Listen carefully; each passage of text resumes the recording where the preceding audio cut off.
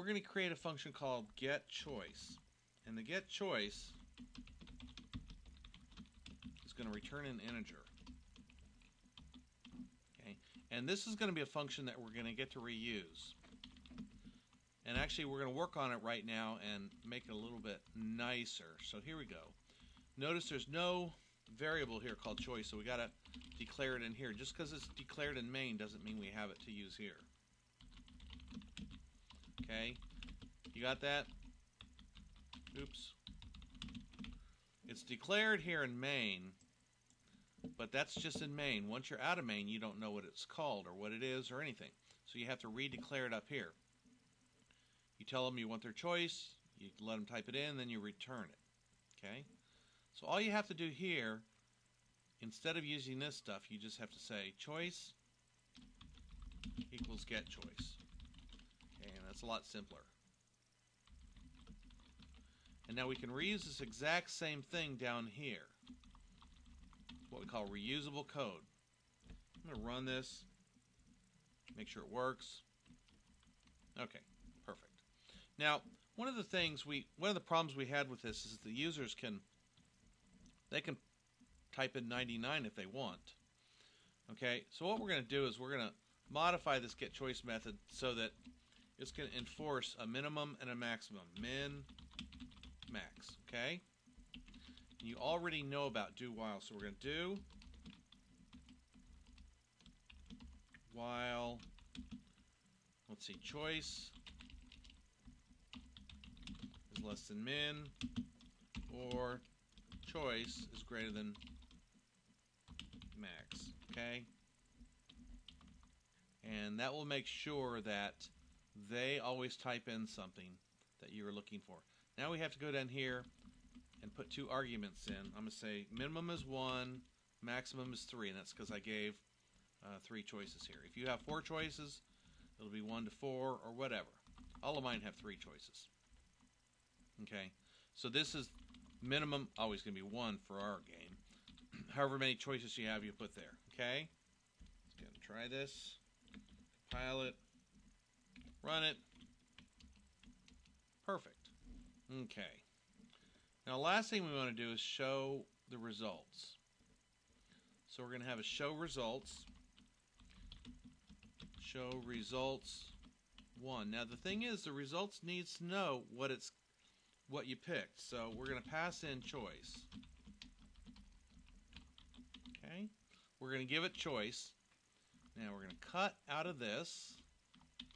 Cut all this stuff out. Paste it up into show results 1. Come back down here and call show results 1. Remember, we got to give it choice here. Okay.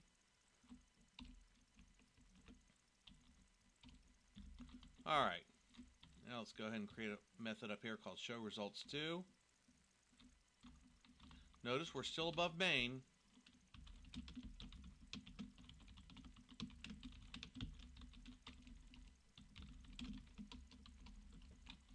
Alright, go back down here. Let's cut out all these choices.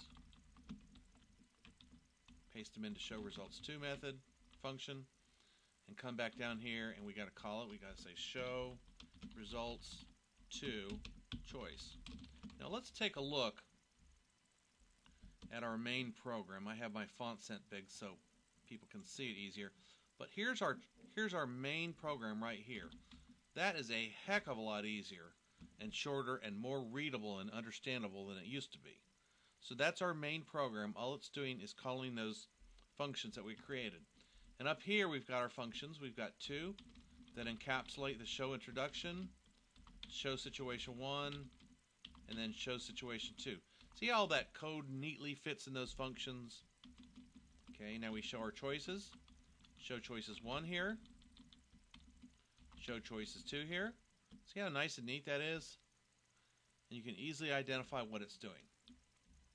Now, I admit that this getChoice function is a little complicated, but let's sort of talk about it. The first thing is we're going to get a choice, so we're going to return an integer. This means that we're going to have to return some sort of integer. This is the name of the function. Now this is going to contain the minimum value you're going to let them type in. That's going to contain the maximum value you're going to let them type in. Here's a local variable we declared. Now you know this. That's stuff we've already done. Printf, ask them for their choice, let them type it in. And here we just check to make sure they're within the bounds of the choices we want. Finally, we created two functions to show the results, and we passed in the choice to each one of them. And here we are to main. That's it. Let me go ahead and compile it and run it. Oh, I've got 2 errors. All right, let's figure out where my errors are. Let's see. First error, show results 1. Okay. This actually, if you're within a method, it should be exit, not return. And if you're going to use exit, you actually have to include std lib. Now let's try to go ahead and compile that guy. Perfect. So what I did was since it was in a method, I changed the return 0 to exit 0, and then I had to include std lib. Let's run this guy. Looks the exact same as it did before. The only difference is it's well organized.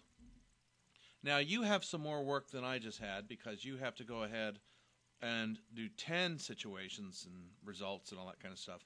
And if you do this right, then you're set up for the very next exercise, which we'll get in a couple of days, which is going to be to put the functions in separate source code modules. That's all for now. Have fun.